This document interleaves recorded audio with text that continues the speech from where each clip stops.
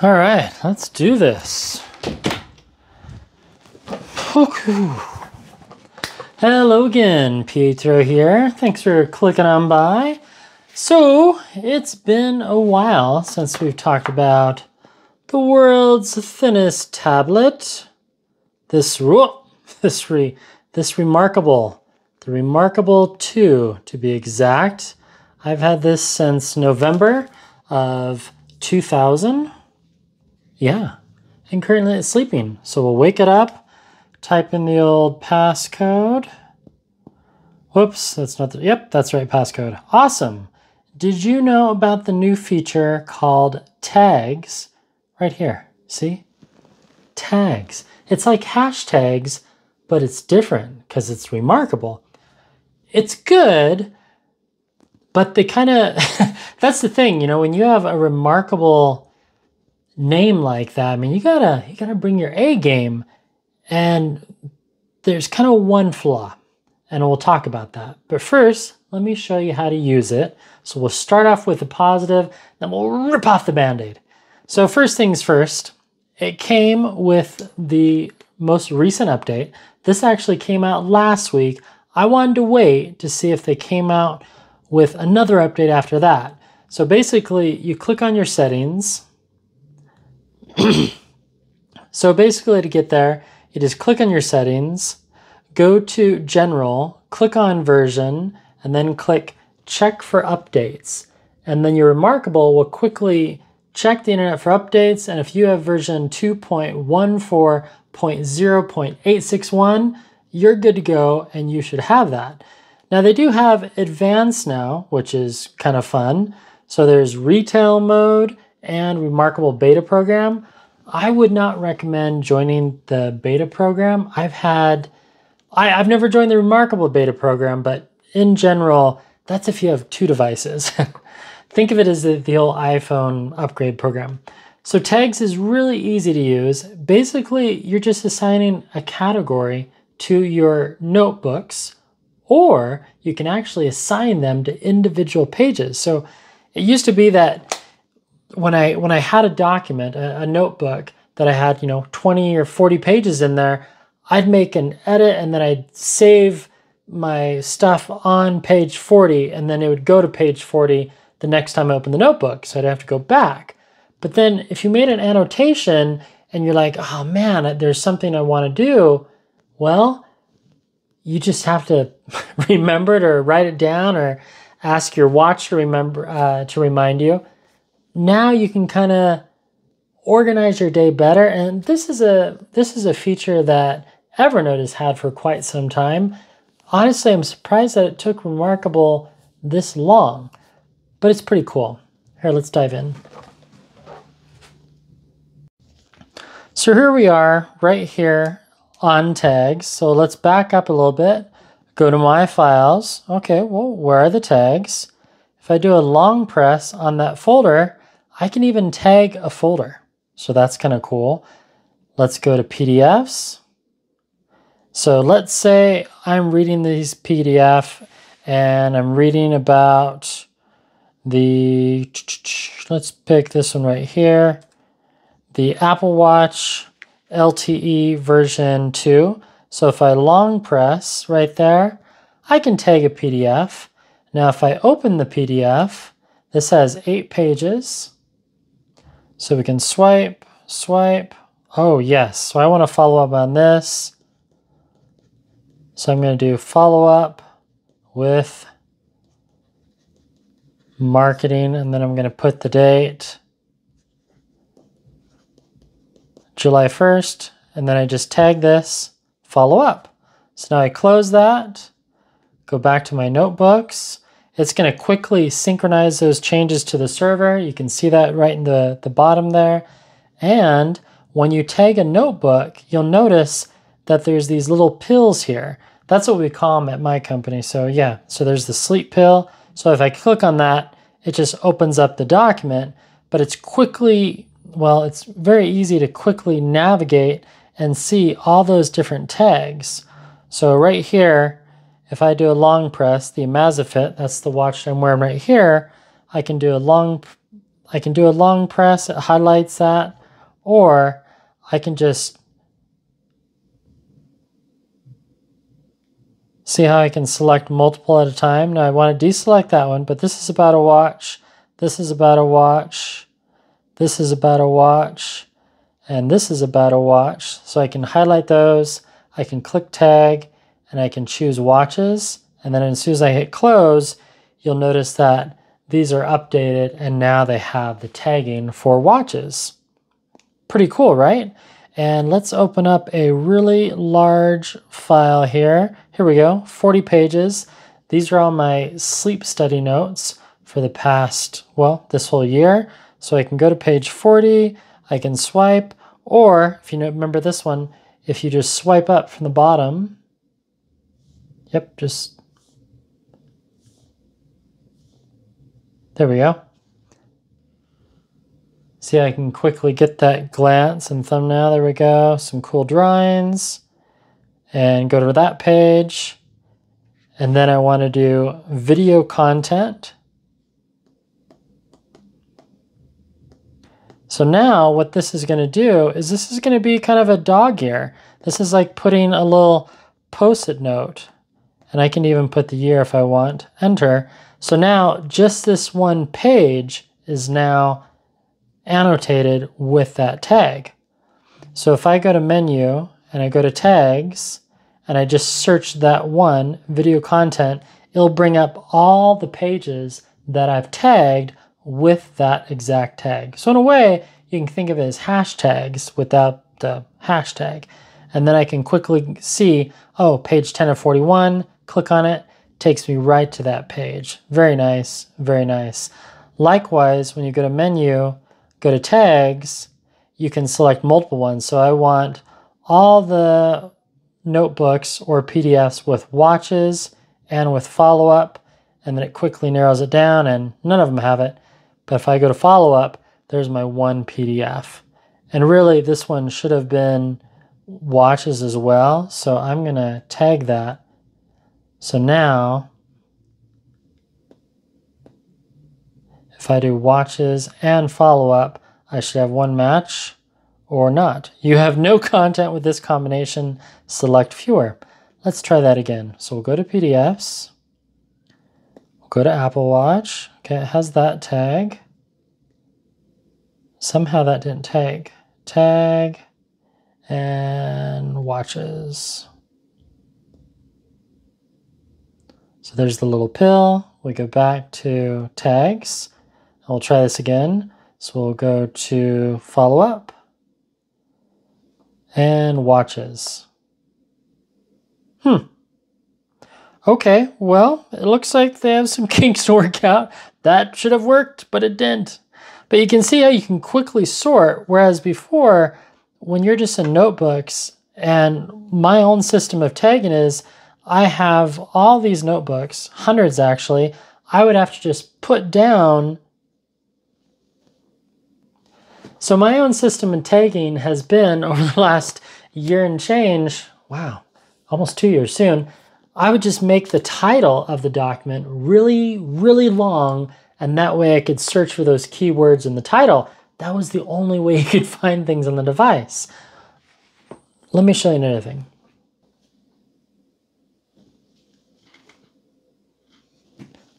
So I think what reMarkable could have done to make this easier is right in the document, why not just do hashtag watch and then use OCR to scan that. But instead, yeah, you have to do watches like that. So let's try another thing. Can you tag a page in the document and can you tag the document itself? Let's find out. So we'll do a long press, tag, watches. All right, cool. Now we go to menu, go to tags, and we'll search watches.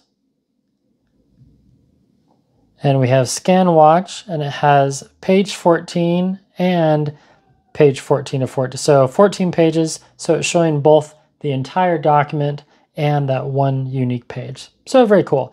Now to delete a tag is a little harder. you have to go through all your documents and remove that one tag. So if I have just one tag, Italiano, okay, okay, awesome. So if I go here, this is the one that's marked as Italian, and then I uncheck it, close that, go back to menu, go to tags, and now Italiano is gone. So for one reason or another, it doesn't actually just let you delete a tag when you're done with it. You have to go through all the pages and all the documents and deselect that. A little cumbersome. Now this is one thing, kind of the fallacy in this. I would think that the tags would be combined with the search engine. No, it's not. It's a reMarkable mistake. Sorry, I'm not throwing everyone under the bus that works at reMarkable. It's just, I would have failed this feature for that reason. To me, that would be obvious, or at least allow the user, moi, to select, no, I want tags to be separate from search. The other thing that reMarkable needs to do remarkably quickly is OCR. Why can't they do optical character recognition throughout the document and allow the users, you and me, to have that as a preference? Like, yeah, scan my document. You know, the tagging system, it's a nice start, but if I have a 40-page document on various things, you know, watches and calendar items and smartphones and Oakley reading glasses, you know, why can't I just search the whole document like PDF does? Adobe's been doing that kind of categorization with text for a long time, and I think it would be probably 50% accurate, maybe 60%, of course, how well you write, your penmanship. So let me show you here. So if you go to menu, and then you go to tags, so you know, you can search all those, but then you go back to notebooks and you click on search. When I type in the search word of watches or just the word watch, it only brings back the notebooks or PDFs that have watch or watches in the title. It doesn't connect the dots like, oh, and then here are all the tags. I don't understand why they didn't include that. But the tags work. I really like how quickly they sort. Let me show you that again just from this view. So you just go to menu, go to tags, and you're searching for things, video content, boom. And then if I had video content with just watches, I could filter out those. I could do video content with, you know, oh, that was bright. Pixel lights or various things. I could do video content and just filter down Amazfit watches. So I've just started using the tags and I am finding it very useful. I like it. I think it needs a little bit more polish. But there you go. The main thing is when you're on a page, you can add a tag. You can select an entire document. So you can go to menu, you know, it works better when we're down. Hang on. So in summary, you can tag a page. So if we go to favorites, I can do this one, and then we'll, add a tag, create a new tag, and then you just type the name of the tag. If I could spell, there we go, Italiano, and then I'm going to put the year, and enter. So there's a new tag just on that one page, or you can highlight an entire folder and then do a tag, and then I can say work. Enter, and now it's saved. Pretty cool. That was fast. And then if you go to your ebooks, yes, you can add tags here as well. So here we are, diamonds are forever. And if I'm on page 7 and I find something really awesome, I'm going to say that this would be a story idea.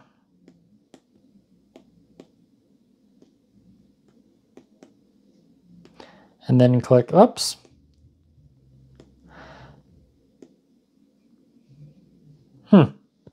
Okay, so I'm gonna have to edit that later. Let's try that. But first, I want to highlight the story idea by clicking on highlighter. There we go, and close. So now we can go to menu, go to tags.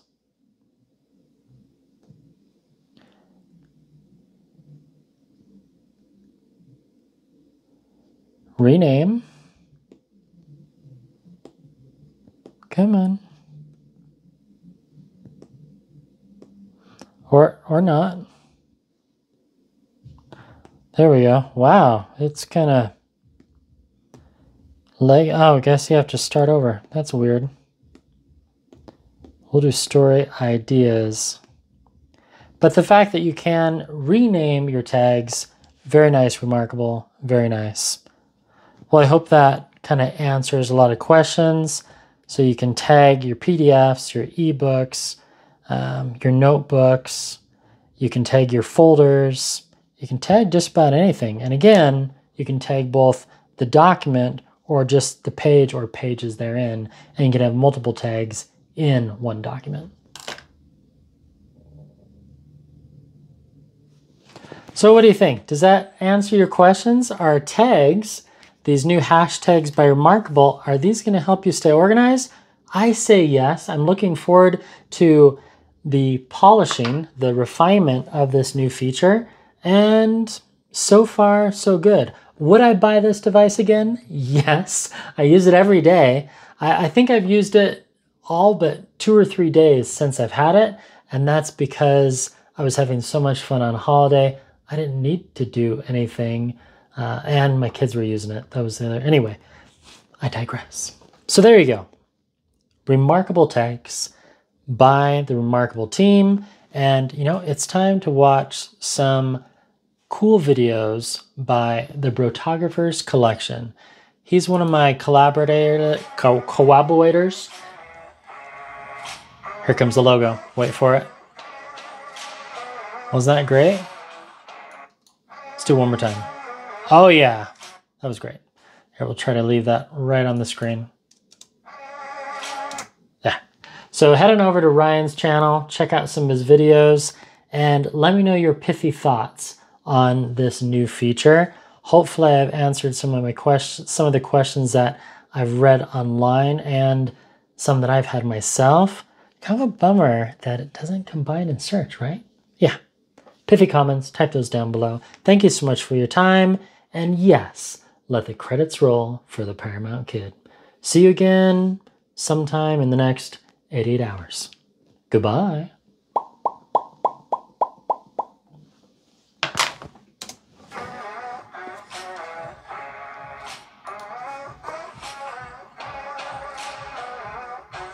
Are you still? Goodbye.